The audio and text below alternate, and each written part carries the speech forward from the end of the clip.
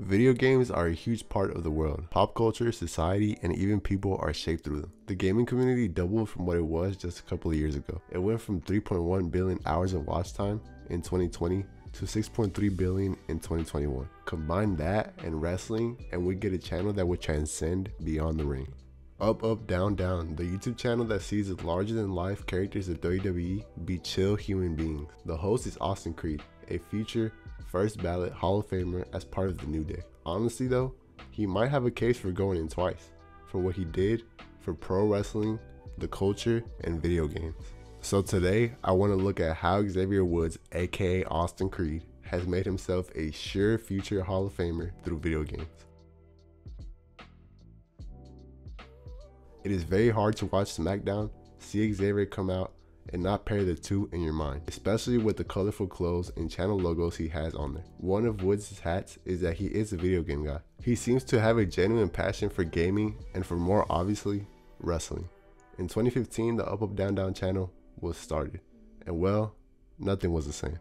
The channel saw videos on the channel like Gamer Gauntlet and Superstar Safe Point. Gamer Gauntlet being just a fancy way of saying superstars playing video games together. Big E and Seth Rollins battling it out in UFC, Samoa Joe and Kofi Kingston battling it out in Tekken. Even the gear designer got to be the first UpUpDownDown champion. When you watch these, it's like a random group of people talking and screaming into the mic while you wait in the lobby. These videos get loud.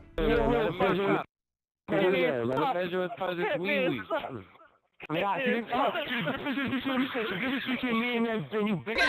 you. Down.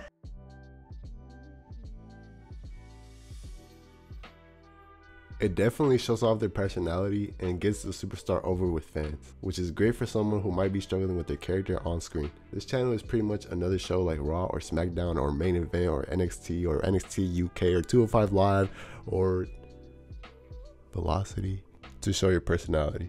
This is clearly something Xavier Woods pushes too, because he likes to get to know the people. He encourages them not to talk about wrestling.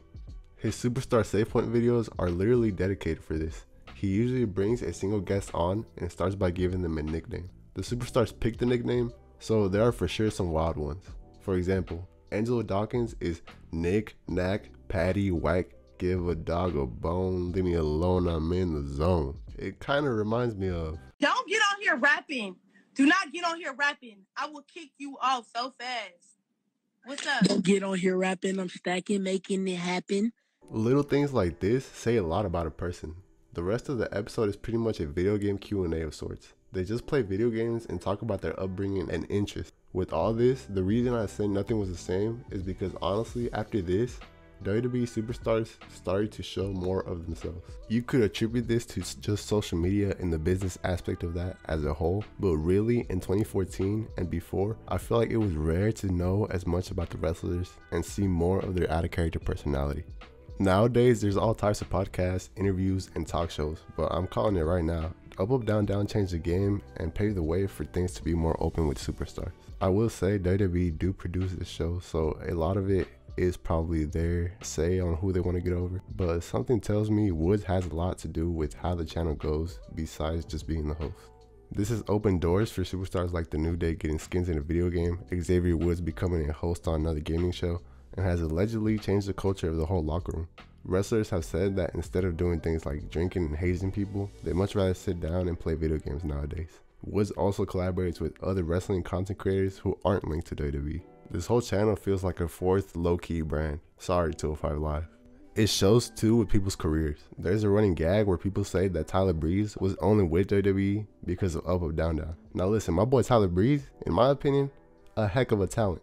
But the video series Battle of the Brands and his Uno videos with The Party, consisting of Adam Cole, Cesaro, Tyler Breeze, and Xavier Woods, really helped him get over with people like me.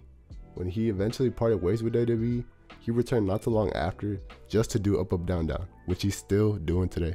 At the end of the day, I'm sure Xavier Woods gets paid for doing this, and there's a lot of things that aren't completely his, but he has been the host of this show for 7 years and is still consistently hosting and putting work into the channel. WWE's Hall of Fame is based on a wrestler or faction's contribution to wrestling. With this much impact, I'm sure he will go into the Hall of Fame for his video game contributions, just as much as he will for the New Day.